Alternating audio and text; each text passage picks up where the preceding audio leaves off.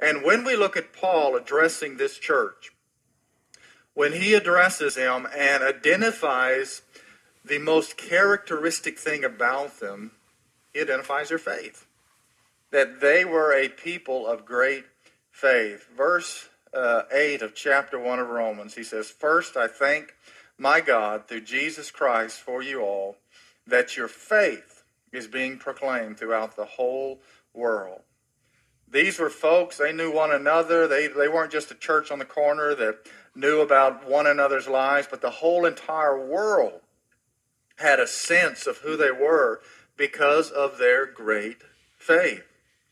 Paul was hearing wonderful things. Paul hadn't been to Rome.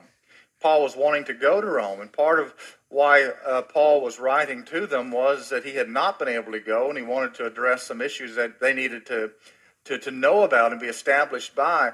But he was hearing, all the roads led to and from Rome back in that period of history, and Paul would hear people talking about this church in Rome. He would get reports about this church in Rome, and there seemed to be always the same theme of a people of great faith, a people of great faith. And he wasn't hearing about that they had big buildings or huge budgets or that they had great music programs or large attendance or a great chariot ministry or anything like that. He was hearing about faith, that they were a church of great faith. And that is a wonderful, wonderful thing to be the overall higher message of a church. People may look at the church in America today, and from the outside, they may see some amazing structures. Some of the churches in America are huge. They may see churches that have multi-million-dollar budgets. They may see churches that have tens of thousands that will come from Sunday to Sunday to go to that particular church. But Paul would come and he would look at any particular church, no matter what size it was, how much the resources were. He would look at it and he would ask the same question.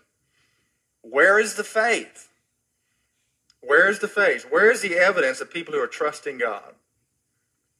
People who are believing God's promises. People who are standing on his word and are living lives of faith, showing the world there's something different about knowing Jesus Christ. In Luke chapter 18, verse 8, there's a verse that talks about, Jesus says, when the Son of Man returns, then he asks a question. Will he find faith on the earth? When the Son of Man returns, he's going to find churches, he's going to find Baptists, he's going to find people that will be in attendance at a particular church that week, whatever that week is that he returns. But the question he's asking is, will he find faith? Are we a people, are we a church of faith? Not that just we can dress up, we can look good on a Sunday morning, that we have a good crowd that comes out, but are we a people that really believe and trust God, know his word, act out in our lives in a way of faith, of trusting him and believing him for great, great things in our life? And that was the way that this church in Rome was. Now, you might ask the question, where would this faith come from? Why did it exist in this particular church? Well, one of the things I want to talk about this morning is, and the primary thing is, that the reason I think that it was there is because people like Paul were praying for this church and for faith, for a healthy church to be in existence in Rome. And God was answering those prayers. And if we want faith, if we want to be a strong church, believing God, taking God at his promises and allowing God to do great things through us, prayer is going to be the central part of that. If we want Hollybrook to be like that, we're going to have to be a people who are specifically praying for that to happen in the life of our church.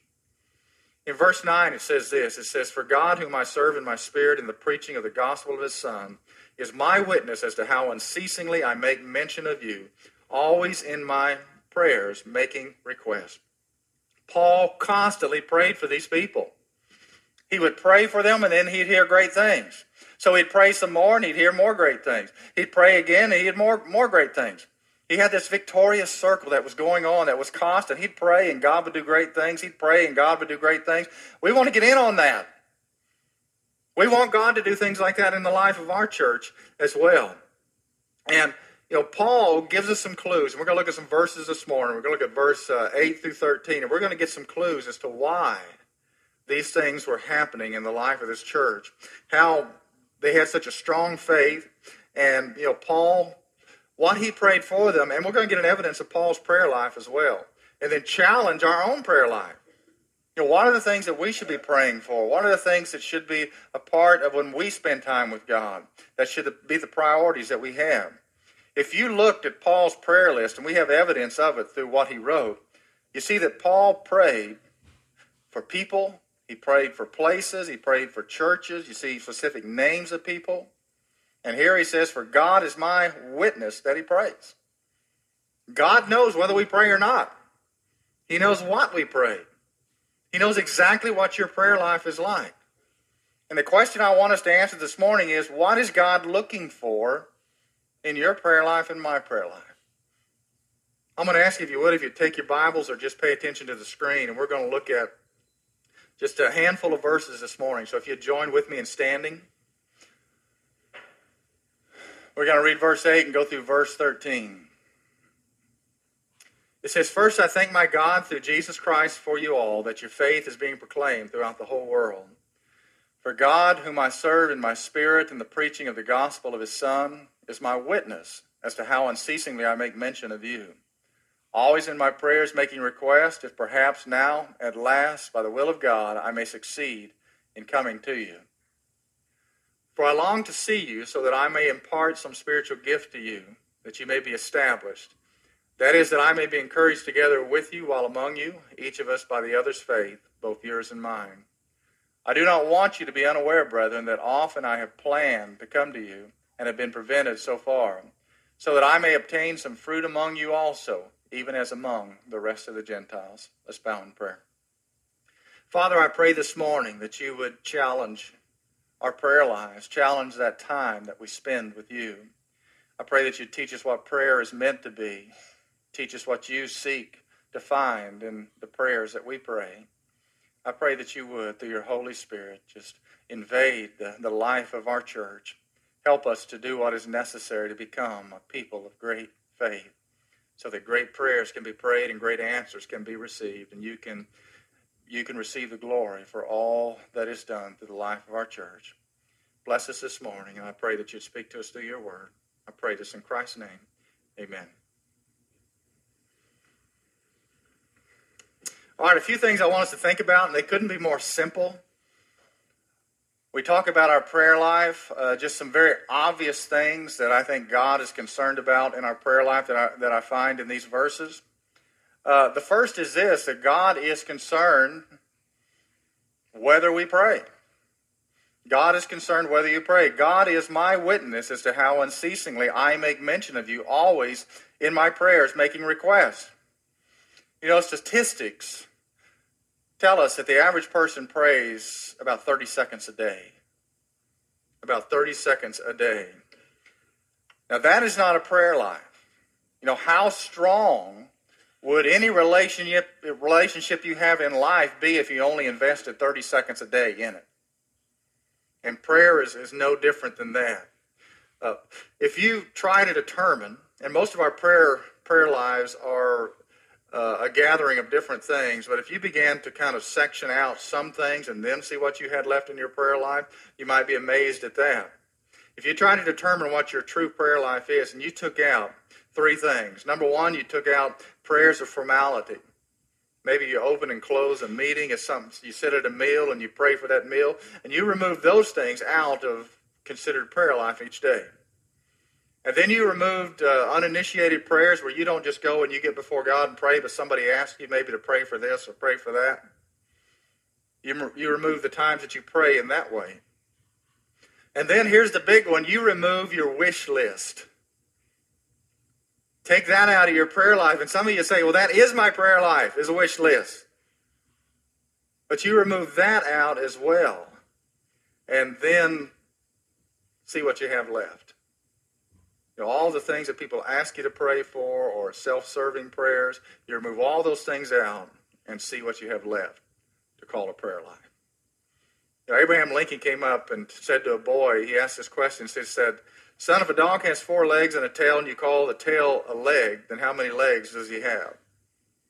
The boy, thinking about it, said, well, I guess he has 5 legs then. And Lincoln's answer was, no, it doesn't matter what you call the tail. A tail's a tail. He's only got 4 legs.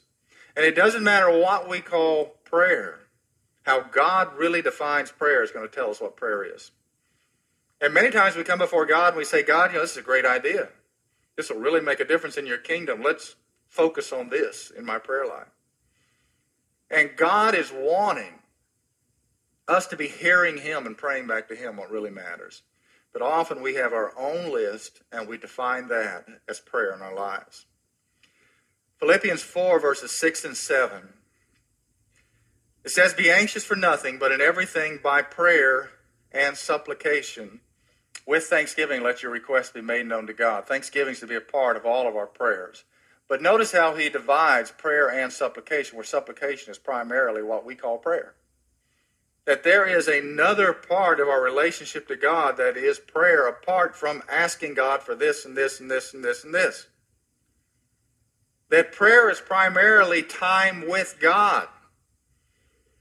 Time in his presence. Maybe saying nothing and allowing him to speak to you. That prayer is enjoying the presence of God, part of which is asking God for things. The primary part is hearing what God wants you to ask, and then asking appropriately according to his will. And it's separate. And you think about how Paul prayed. And again, I mentioned that he prayed for people, he prayed for churches, he prayed for places. But also, when he prayed for himself, he prayed for being successful in reaching people. He prayed that God would give him the power to do the ministry that God had called upon his life to do. That's how he prayed what we might consider selfish prayers, so that he might be more able to reach out to other people and make a difference. Now, when you think about your prayer life, whether you do pray, is your prayer life a real and genuine prayer life by God's definition? Are you praying things God wants to hear, that God has placed upon your heart? The most accurate barometer of your spiritual life is your prayer life. Whatever it consists of, the health of it, that is the most telling thing about who you are and where you are spiritually. And if I gave you the assignment of just reading Paul's writings and writing down all the different things of how he prayed, I think you'd be amazed that there is so much language and discussion in what he wrote about him praying and how to pray and what was on his heart, what he was asking God for. It just fills all of his writing. He just breathed prayer. Prayer is to be a part of everything and all that we are. Jesus was a person of prayer. Jesus would spend entire nights in prayer. We shouldn't be anything else, and our church shouldn't be anything less than that. If we want to be a church of great faith and power, then we're going to have to allow prayer to be the primary vehicle to get us there. The second thing that again is obvious, God is not just concerned whether you pray, but he's concerned how you pray. Paul says here, how unceasingly I make mention of you always in my prayers making requests. Prayer was a constant thing for the Apostle Paul. And he was the one that wrote, pray without ceasing. And prayer is to be something that is a continuous activity that we do in our life. My daughter came to see me this week, and she came and sat in the office and was talking to me, and her phone just kept going.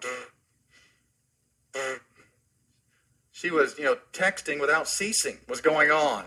She has this connection with all these friends, and they just text and text and text. And every minute there was another text that was coming in. She'd pick it up and she'd write back, put it back down, and it would go again.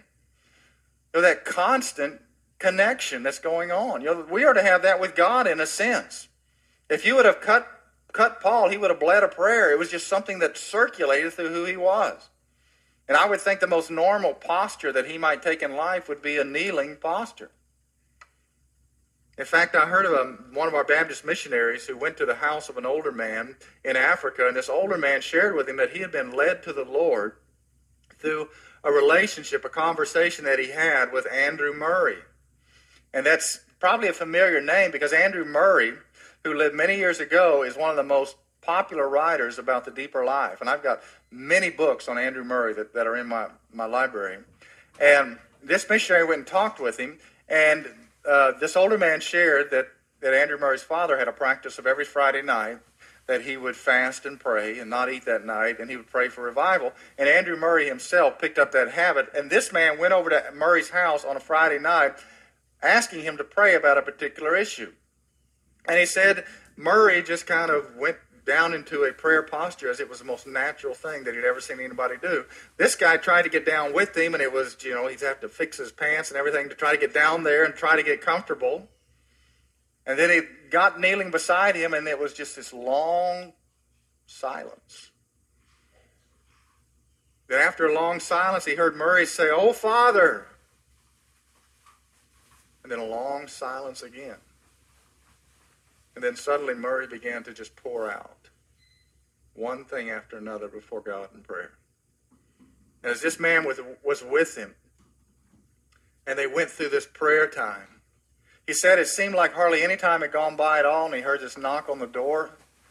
Somebody was at the door saying, Mr. Murray, it's breakfast time. Are you going to eat breakfast this morning?" He said they had spent the whole night in prayer, and it seemed like hardly any time at all had gone past. Prayer is meant to be as natural in your spiritual life as breathing is to your physical life. Just something that naturally happens for us spiritually. And not a difficulty, not a burden, not a hardship, but something that's very natural for us. The third thing is God is not just concerned whether you pray or how you pray, but God is concerned what you pray. Always in my prayers making requests. If perhaps now at last by the will of God I may succeed in coming to you. Paul prayed specific prayers. God cannot gain the glory from general prayers. And one of the indicators of a lazy prayer life is praying in broad generalities. God bless the sick, or save the lost, or bless the missionaries. God is out there going, which one? Which one are we talking about? And we're just throwing out these general prayers, and God can't get any glory from that. If he answers it, who's going to know? Paul prayed specific prayers. Paul let people know, you are on my prayer list. I am praying for you. He was very specific about it. And if you look through biographies of great people that God used in a great way, you will see that one of the things that's a common thread for them is they took time to listen to God, get a word from God, and to act in faith on that word. They took time to hear from God. In fact, if you read George Mueller's biography, George Mueller ran an orphanage, and one of the things that was unique about him, if he prayed for $2,000.38, George Mueller would see God more in the 38 cents than the $2,000. He said that would honor God more when it came in that precise of an answer. Are you doing what you do out of a sense of God having spoken to you and you acting in faith as a response to spending time with him? Or are you just doing what you do because it seems like the right thing to do, the proper way for a Christian to act? It's just the way we do it. Or has God spoken to your life? Paul was specifically saying that he desired to go to Rome. He was praying for a prosperous journey to go to Rome, that God would give him success in doing that. And Paul did 3 years later make it to Rome. God did answer that prayer. But that Paul made it to Rome, and he called it successful journey. And the reason that he called it that, because he achieved God's ministry objective in getting there. And along the way, God did what God wanted to do. But if you've read what happened to Paul in those 3 years to get him to Rome, he was attacked, he was arrested, he was jailed, he was slapped, he had spent years in prison, he went through trials before different leaders, he was in a storm at sea, he was shipwrecked, he was snake bit. That's not on any of my prayer lists, any of those things to happen to me. But when Paul prayed to be successful in getting to Rome, he didn't put any demands on God. And God did it God's way. And it was a prosperous journey because he made it to Rome, but more so because lives were changed all along the way. That's the way God made it a success. Corrie ten Boom, in The Hiding Place, she writes about all these different experiences that she had in German prison camps. And one of the things that happened where she learned a very important lesson, she had a sister whose name was Betsy that was a very godly woman, and Betsy would lead the Bible studies that they would have in the barracks. And one of the times that they came to a Bible study, it was about rejoicing always in everything. And Betsy challenged everybody in that Bible study to rejoice for every detail of the imprisonment they were in. And Corrie ten Boom refused flatly to thank God for the fleas that infested that barrack. And she refused to thank God for it. But God began to deal with her heart, and she finally got to the point where she thanked God for the fleas, that little thing in life. There may be a little thing in life that you need to stop and say, God, I hate this, but I'm going to thank you for every detail. That somehow you're going to even use this for somehow to bless my life. Well, she found out later that the fleas were the reasons that the guards would not enter in there and interrupt their Bible study time. Otherwise, the guards would be all over them. The guards wouldn't allow them to do the things they did, but the fleas kept the guards away. The defining factor of a successful journey is not our comforts or our wants being met, but God touching other lives through ours. You know, Paul won souls all along the way, and it demanded a lot out of him, but that didn't matter. Paul didn't pray for a comfortable life. Paul prayed that God would use him. And you know, how much has God used you this week? How many lives have you touched? You think more about, I've been comfortable this week. Are you praying like Paul is praying? When you pray for yourself, do you pray, God, use me whatever the cost? You know, God is concerned what we pray for. God is concerned whether we pray, how we pray, what we pray for. And finally, God is concerned why we pray. Verse 11 says, For I long to see you, that I may impart some spiritual gift to you, that you may be established. That is, that I may be encouraged together with you while among you, each of us by the other's faith, both yours and mine. Paul was praying that he might be a benefit to other people, that he might impart a spiritual gift, that he might encourage them, that others might benefit from his faith. Now let me ask you this, why are you in church today? You know, what is your reason for being here? What are you most concerned about? Are you more concerned about somebody ministering to you? Somebody saying something to you somehow? Are you going to walk out saying, well, I didn't like this, I didn't like that, I didn't like that? Was that the reason that you were here today? If Paul showed up at church today, he would show up to use his spiritual gift. He would show up to encourage somebody. He would show up to somehow be a benefit to somebody else. He would pray that God would use him that way. Did you pray that God would use you today in that specific way? That God, let me go to church today and let my spiritual gift, let my life somehow touch somebody else. Let somebody else be encouraged. Let their faith be strengthened because I show up at church today. That's what Paul would pray for. That God would do that in his life. He told Timothy, a young pastor, he told Timothy to stir up the gift of God which is in you. And you may have a gift in your life that is in there, that is being pressed down, that needs to get out and get active and get alive, to touch somebody's life. And God sent you to church today to exercise that gift, and somebody needed it. Somebody needed to be touched by it. But many of us get to be pew potatoes, and we get used to just soaking up information, and we never get it out and get the gift going in our life and get it circulating. I shared with a Wednesday night crowd once that when I was back in the late 1980s, that there was a period of time that I was not in a situation where I could preach and teach for a while. But I still studied. And I had this stuff just building up inside of me and building up inside of me. And I had a habit of going jogging around a lake area in Manfred, Oklahoma. And it was the off season, and yet they have this amphitheater area. And I'd jog by it every day, and I'd always just get kind of magnetic pull toward it.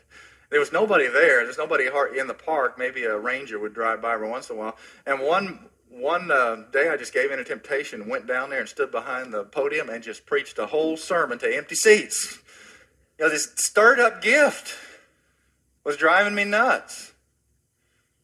And you shouldn't be able to be comfortable. You know, Paul prayed that he would never be able to be comfortable without using his gift.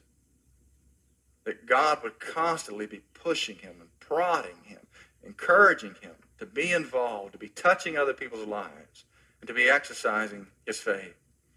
Paul prayed that he might be part of the answer to his own prayers. Have you ever prayed that? God, I pray for this. Okay, show me how to be involved in seeing that answered. Paul said, I want to see those people established there. Get me there. Get me to Rome. And he prayed that God would get him to Rome. He knew that in Rome that no apostle had ever been there, that they'd never been established in the faith like they needed to, that a lot of people from different places had kind of gone to Rome and the church had started there, and that they were very vulnerable. He was writing from a very wicked city called Corinth, and he could see all the wickedness around him, and he knew Rome had all these same issues. He wanted to get there. Like a baby out in traffic, I got to get out there and protect it. And he was praying that God would get him there as quickly as possible. And before he could get there, he wrote through the book of Romans everything that he could think of that they needed to know as a Christian church to establish them in their faith. In fact, this word for establish, we use the word today, but we kind of, a better translation of the way we use it today is the word transplanted. Whenever you transplant anything, like this church had been transplanted into Rome, one of the things that you desire is that it will thrive in its new location. And anything that's transplanted with, an organ in the body, when it's placed there, there is this period of time of worry that it will be able to take root, to connect.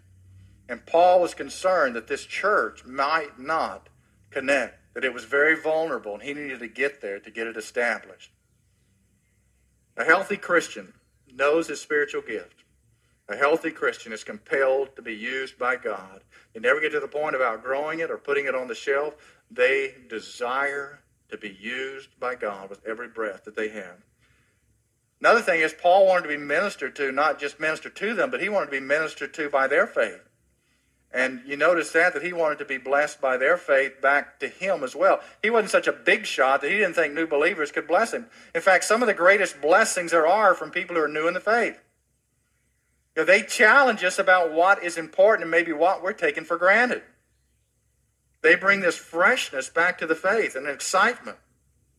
And they remind us again how important it is to be praying, to be in God's Word, to be excited about God's Word, and to not just allow this drift to happen in our spiritual life, but to come back and be very close and connected and intimate in our walk with God.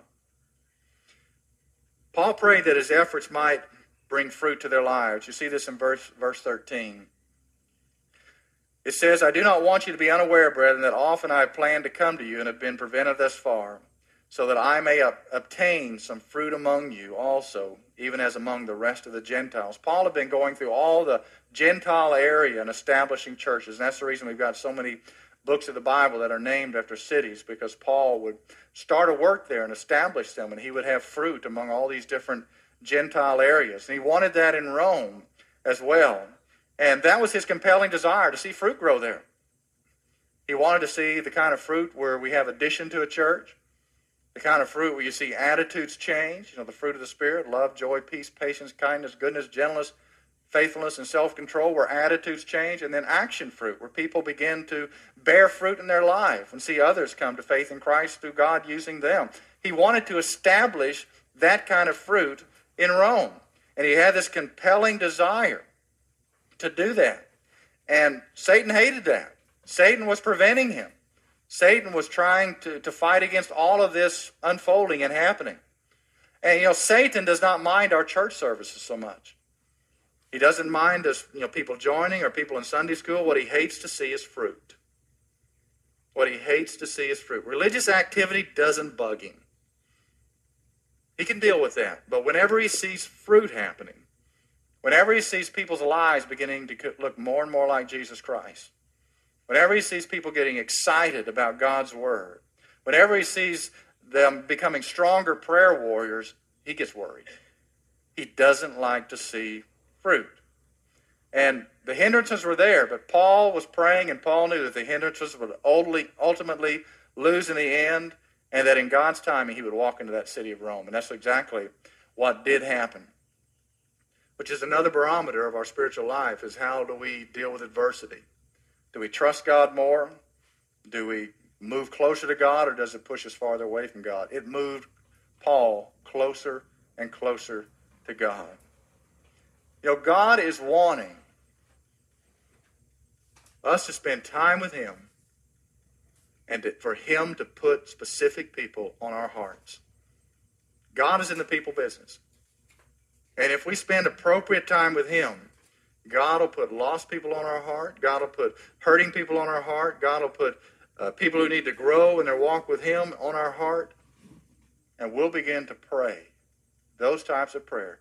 God, help me to be more effective in touching those lives. We will pray prayers that are more consistent with where God's heart is. And the vision that God has for Hollybrook Baptist Church will begin to flesh itself out and be real. We'll begin to see it if we begin to really pursue the heart of God in our prayer time and not just give him these wish lists, but really pray like Paul prayed.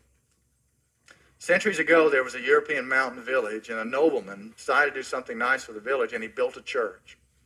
And he's a pretty insightful nobleman, because whenever the church was done and the people came to see it, it was majestic, it was beautiful, but there was one thing unique about it. It didn't have any lamps in the church. And the people asked, it's beautiful, but how is it going to be lit? There are no lamps here. He said, well, you see the brackets on the wall? I'm going to give every family their own lamp. And when you come to church, you bring your lamp. And you put it on the wall, and there will be light here. So every time you're at the church, you'll know that the church will have its light. But the times that you're not where God would have you to be, the church is going to see evidence of that. And there'll be darkness in the place that you should have been. What could this church be? What could any church be? If we just turned out the lights of how appropriate to however many people are not exercising the gifts, living out in faith as God would have them to do, and that the effect that would have on the church, I'm afraid to think of how many bulbs might be burning in here. But just imagine if everybody was exercised, praying like Paul, getting before God, God was speaking to them, exercising the faith and living out that gift, establishing, encouraging, and building fruit among others' lives. Imagine the powerful effect that it would have on the life of our church. Let's bow.